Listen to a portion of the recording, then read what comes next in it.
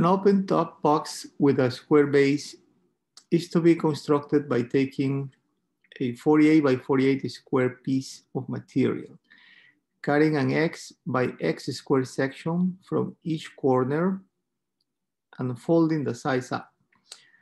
Write a function in terms of X to compute the volume of the box. For what number X is the value of the volume maximized? Solution here. Notice the goal is maximize volume. What volume? Well, the volume of a box that will be formed once we fold the flaps, right? Well, it looks more or less like this. And what is important here is to notice that once you construct the box, the height of the box, since we're gonna fold this up, should be equal to X, right? X. Also notice that the width should be 48 minus X here, minus X here. So 48 minus twice X, right? Similarly, the length, 48 minus X here, 48 minus twice X. Okay, now the volume is equal to the width times the length times the height, right? So our volume will be equal to the width, 48 minus twice X, times the length, 48 minus twice X, times the height, X. Let's fold this out. V should be equal to 48 times 48. That you can get with your scientific calculator. I'm using here Desmos scientific calculator. 48 times 48 is 2,304. 2,304.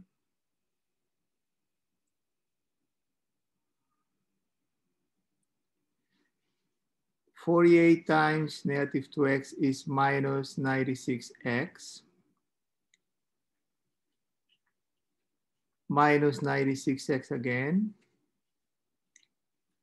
Minus 2x times minus 2x plus 4x squared, right? And this is just what we got out of foiling these two out. Notice there is still an x there.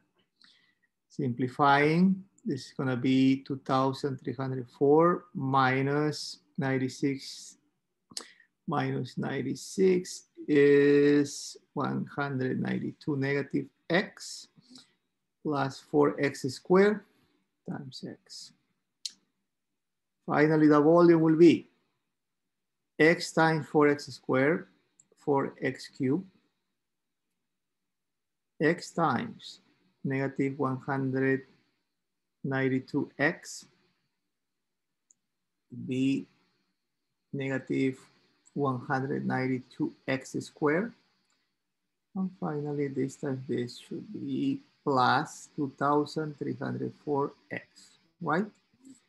Now, remember, in order to maximize the volume, we have to set the derivative of V with respect to X equal to 0, right? So we can catch the critical value. So the derivative of this guy is equal to 3 coming down, multiplying 4 is 12x squared minus 2 multiplying 192 will be 384x plus 2,304, right? This is the derivative. That should be equal to 0. Now we have to solve this quadratic equation.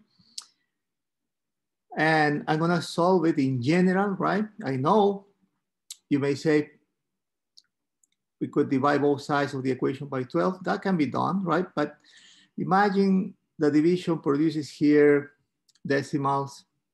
We don't want to carry over error, right? We want to do it as accurate as possible. So we're gonna use the quadratic formula, which is this.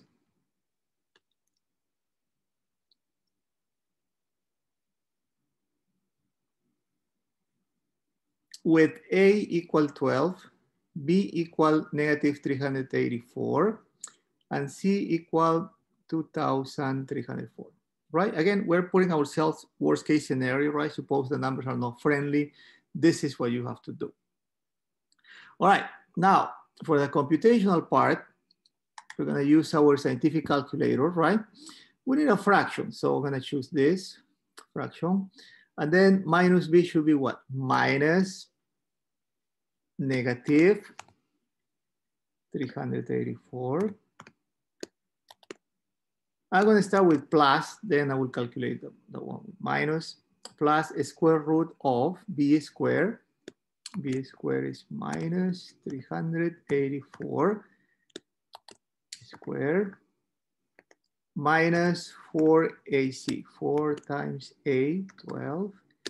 C is 2,304. Over twice a, twice a, twice 12, right? Look, I got 24 for the first solution, right? That's when I use plus. When I use minus, I get 8.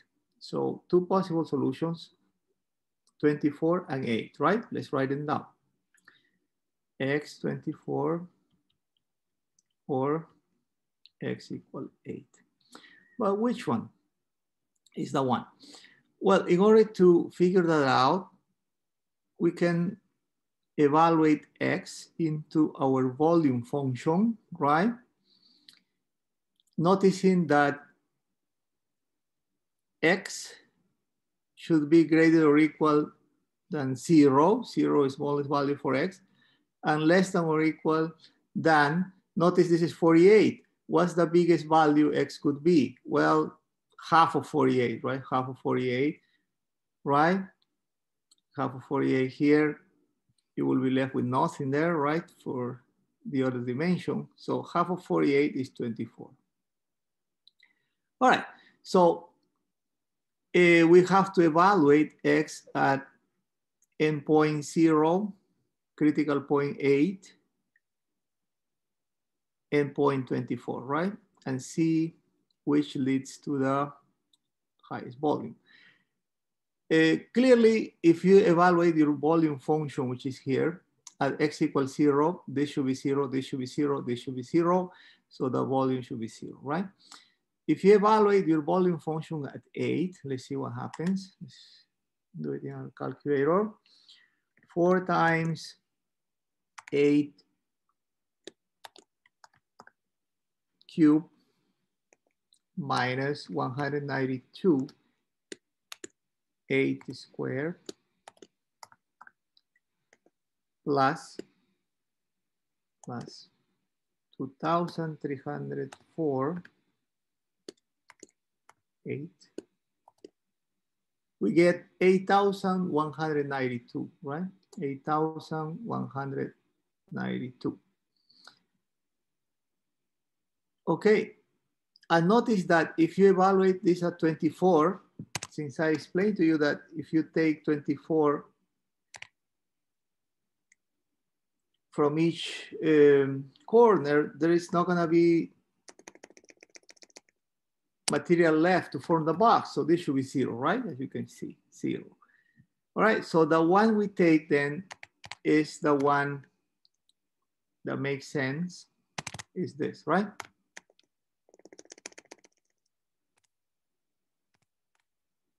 $8,192. 8,192.